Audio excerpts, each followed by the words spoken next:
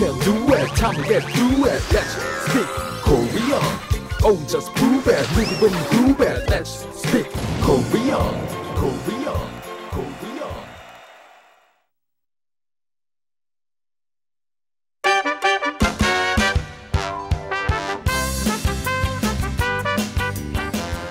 Welcome everyone to Let's Speak Korean. I'm Lisa Kelly. I'm Young-chul Kim. It's pleased to meet you. Welcome to studio, Arirang studio. So, Young-chul, do you smoke?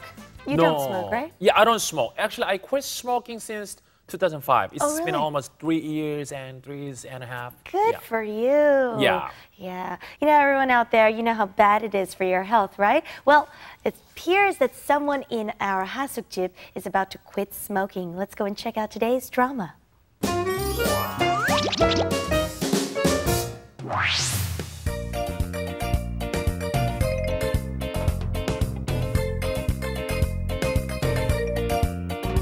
Everyone has a lifelong habit that's hard to break. For our landlord, it's smoking. 제 72회. 자꾸 손이 가네.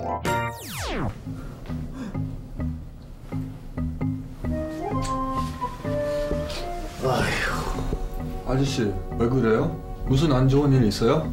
아, 맞다. 아저씨 오늘 병원 가신다 그랬잖아요. 의사가 뭐래요? 담배 때문에 건강이 너무 나빠져서 이제부터 금연하란다. 그럼 잘 된 일이잖아요. 이번 기회에 담배 끊으면 되겠네요. 아휴, 그게 어디 말처럼 쉽니? 걱정 마세요. 저희가 도와드릴게요. 그래요. 이제부터 아저씨 담배 피면 벌금 10,000원 내기. 어때요? 10,000원? 그래요. 그럼 우리 짠돌이 아저씨 절대 담배 안 피울걸요? 그래, 마음 먹었어. 이번 기회에 그냥 금연 한번 해보지 뭐.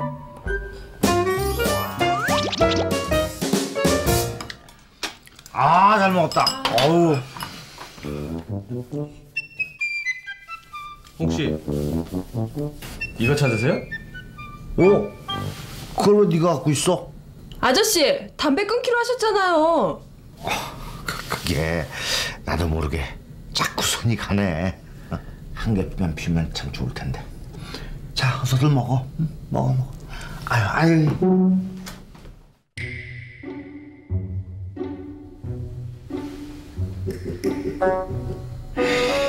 요건 몰랐을 거다. 아저씨!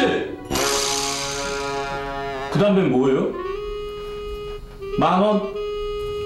이거 버리려고 가져왔어. 버리려고. Okay, we have to learn 오늘의 생생 한국어. First expression is 마음 먹었어. Right. I've decided to do something. That's right. 결정했어. Right? To decide to do something. 마음 먹었어. Second one is 자꾸 손이 가네. 자꾸 손이 가네. Oh, here's the cigarette. 자꾸 손이 가네. my hand keeps wanting to go there. In other words, I can't resist the urge. Yeah. 자꾸 손이 가네. And finally, 버리려고 가져왔어. Hey, Lisa, 버리려고 가져왔어. you brought it so you could throw it away. Throw it. I Throw it see. away. That's right. You should do it on national television. That way you could just totally quit smoking, right? Right. All right. 마음 먹었어. I've decided to do something. All right. Take a listen again.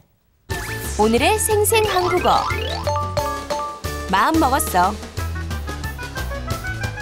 이제부터 아저씨 담배 피면 벌금 10,000원 내기. 어때요? 10,000원? 그래요. 그럼 우리 짠돌이 아저씨 절대 담배 안 피울걸요? 그래, 마음 먹었어. All right. Let's take a look at the word itself is maum. We think of maum as our mind. But in Korea, lots of people say it's your heart, not your mind. So remember that in Asian cultures. And of course, you ate your heart. Not necessarily, okay? Yeah. It just means you made a decision to do something. 결정했어, 결심했어. These are similar words. But of course, you were also mentioning during the clip that there are many different meanings for the word 먹다, to eat, not necessarily to eat, right? Let's take a couple examples.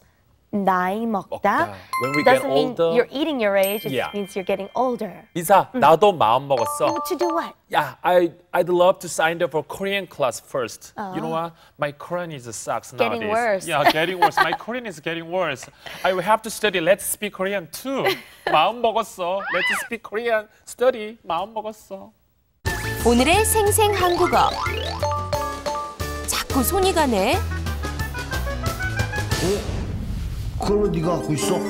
아저씨, 담배 끊기로 하셨잖아요. 그게 나도 모르게 자꾸 손이 가네. Hey, Lisa, you are a liar. You made a decision. No more chocolate. Okay, you wanna go on a diet, right? I know. Hey, I know I come said on. 마음 먹었어, but it's really hard, you guys. I mean, because 자꾸 손이 가요. 자꾸 손이 손이 가요. 가네. It means 자꾸 over and over again. Yeah. Again and again. 자꾸. Yeah. 손이 가다. To go That's right. towards something. In other words, I can't resist the temptation. 자꾸 손이 가네. That's right. 양찰. Oh, Lisa, where did you find? 자꾸. 자꾸 손이 가네. Lisa, actually, I just quit smoking. You know? Just smell it. Just smell. Just Lisa, 자꾸 손이 가네. Whenever I see the cigarette, 자꾸 손이 가네. 자꾸 손이 가네.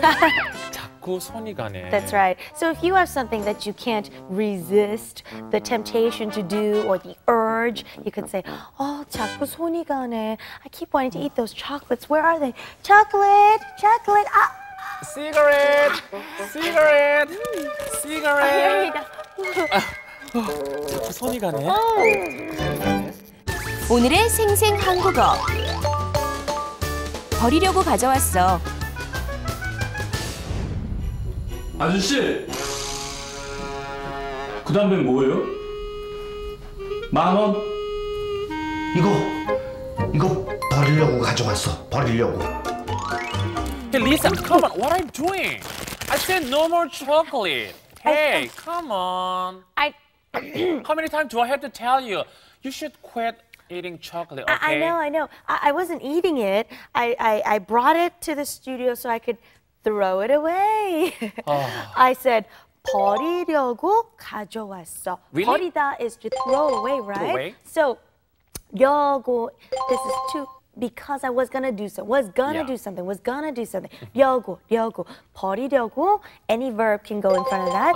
가져왔어. I brought it. Brought it. 버리려고 가져왔어. So, for example, can I have that chocolate there? Okay. 먹으려고 가져왔어. I brought it so I can eat it, okay? Just change the verb.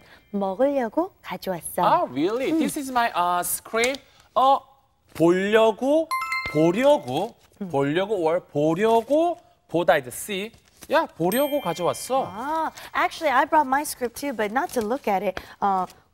공부하려고 가져왔어. To study it. Did you bring your Korean notes as well? 공부하려고 가져왔어.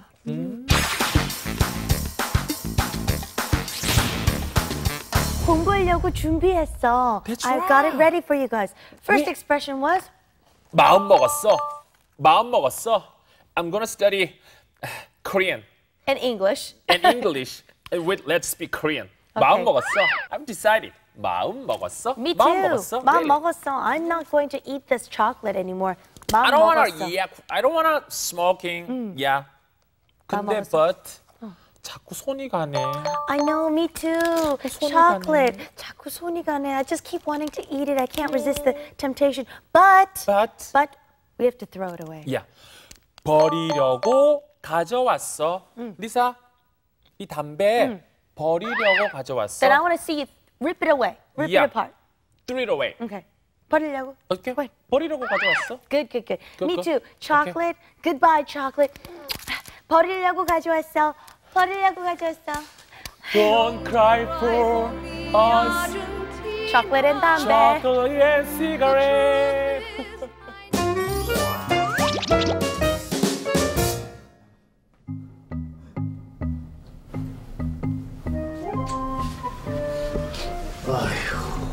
아저씨, 왜 그래요? 무슨 안 좋은 일 있어요?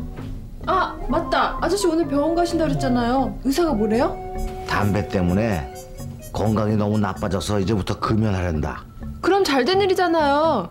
이번 기회에 담배 끊으면 되겠네요. 아휴, 그게 어디 말처럼 쉽니? 걱정 마세요.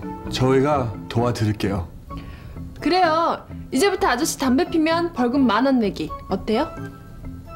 10,000원? 그래요. 그럼 우리 짠돌이 아저씨 절대 담배 안 피울걸요? 그래, 마음 먹었어.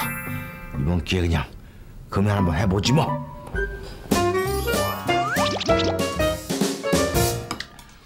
아, 잘 먹었다. 어우. 혹시 이거 찾으세요? 그걸 왜 네가 갖고 있어? 아저씨 담배 끊기로 하셨잖아요. 그게 나도 모르게 자꾸 손이 가네. 한 개 피면 참 좋을 텐데. 자, 어서들 먹어. 응? 먹어. 아유.